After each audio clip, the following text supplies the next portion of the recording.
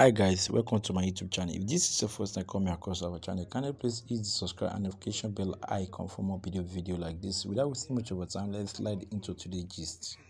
Portable continuing his tour in Germany, Ajala traveler, ICAF Africa, made it clear to his fans that they should come and show him. And Portable made some statement like, if you don't get money, me you should near, like if you don't get money, me you know come to his show. So Portable has done really well this year alone. So guys, it's not easy for a local musician to start a tour out there in Europe.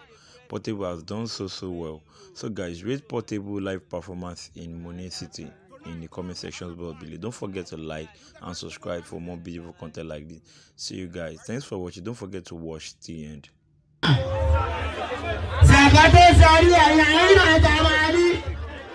don't get you, go back. Off your camera. Hello. Security. Anybody who get money, make it come front. Anybody who don't get money, push out.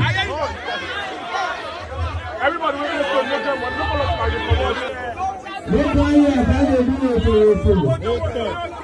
Look at money off your camera. Look at money, no comfort. Look at money clear. Visa. Sakato Sari Oyani.